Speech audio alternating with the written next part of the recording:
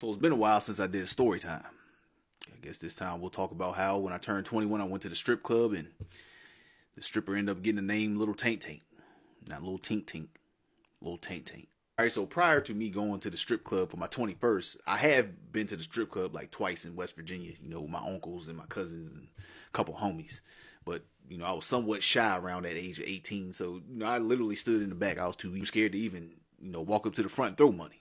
So, it wasn't that enjoyable. But boy, by the time I turned 21, I was a different man. So me and my cousin decided that we gonna go up and check out some strippers in West Virginia again.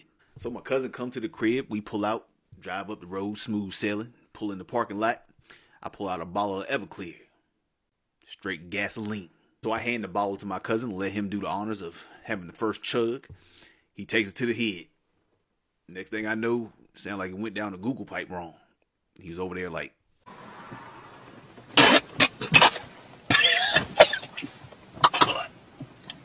Good.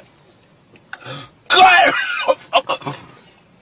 Good. So after we saw that he wasn't gonna die, I figured it was my turn. So I turned it up too, but it was a very little bit.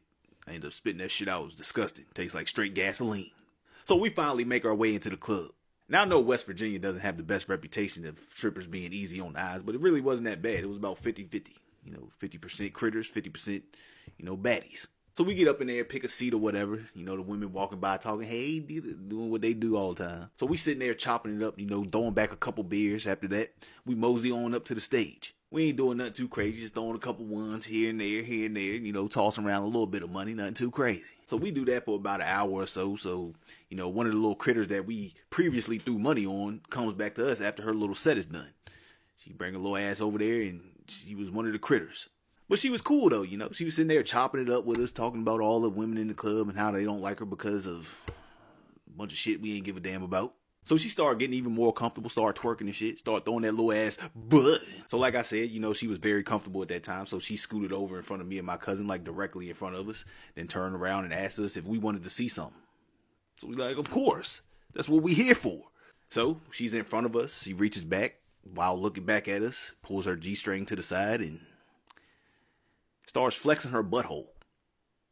Y'all already know I can't control my facial expressions, so as soon as she did that, and I seen that mug flex, I looked right at my cousin. Inside, I was crying. I was trying so hard not to bust out laughing in front of this poor girl's face.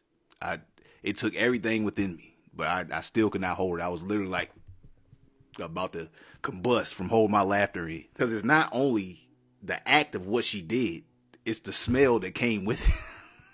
It's the smell that came with it. And I know my cousin smelled it because he had the same facial expression I did. So she's still in front of us, squeezing her little butthole. And we just sitting there, now leaning back so we don't have to get a whiff of it.